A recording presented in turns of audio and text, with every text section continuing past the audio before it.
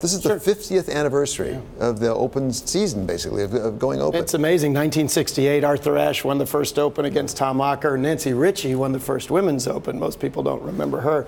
People forget that it was a hard-fought battle, that the pros used to not be able to play, so Open was really meaningful, and it was long-fought. We made a film about it called Barnstormers, which Robert Redford narrated, and it's exciting. Here we are 50 years later. So tell us about the tournament this year. As I said, Halep's already out on the women's side. Yeah. Who are the favorites? Who are you looking at? Well, tennis-wise, it's extraordinary. I think the winner might be the Open grounds itself. I mean, the new Armstrong Stadium. Virtually every single court except Ashe has been completely redone, and of course Ashe Stadium has the roof. So a lot of excitement just on the grounds, worth coming out to see. The USTA has done a phenomenal job over the last 8-10 years in taking it to new places. But it's very interesting because you have this amazing crop of great young new players, and yet you have Rafael Nadal and Roger Federer coming in 1 and 2. You have Novak coming off the bench after 2 years of being questionable as to whether he's coming back or not. Good friend of ours, and all of a sudden he comes back and wins Wimbledon. On the women's side, you have Serena, maybe the story of the world, the mother who has got to the finals of Wimbledon, which I don't think anybody expected, and a great story of challengers, and yet you have the tightrope act of someone like Simona Halep going out for the second time in a row in the first round, having won, a couple of majors this year. So what does it all mean for the Tennis Channel? Tell us how you guys are doing. It means unmitigated growth, First of all, David. we have to look at this. This is a Ken Solomon racket. This is going to take over the Jack Kramer. This is going to be the new Jack Kramer right here. Ken Solomon racket. I've never seen one before. I hope not all of your audience remembers who Jack Kramer is, although he did found the Pro Tour.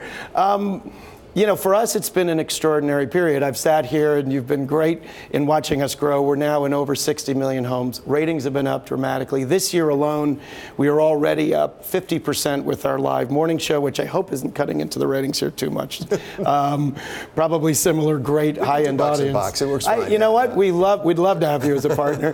and then on the actual coverage, match coverage, we're up 79% for the first 2 days versus last year.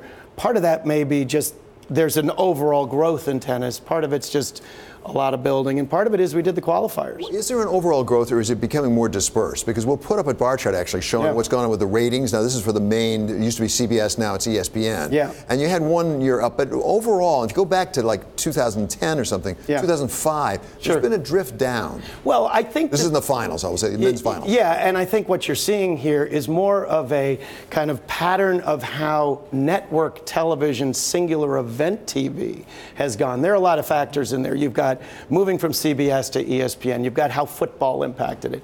We don't look at one match as an indicator of anything. Right. There's as much about that as the fact that Kei Nishikori played Chilich as opposed to, a Roger or Rafa final or a Novak final, whereas we look at the continuum of 2 weeks of thousands and thousands of hours of coverage. It's not just on television, obviously. A lot of it's streaming now. You have your streaming service, which I've subscribed to for quite a while. Wonderful streaming service. But now we also have the Amazons and the Netflix getting in. Amazon actually has been covering in the UK. There's been a little controversy about that. Yeah, they've had a tough time. I mean, overall, tennis is a sport that needed this technology in order to be able to be covered. I mean, for the first time in history, fans and hopefully fans in the making can watch the sport as it exists, which is hundreds of bracketed matches leading to one winner. 128 men, 128 women, one left standing at the end of 2 weeks. That's extraordinary. Now you can watch them all on whatever app you want.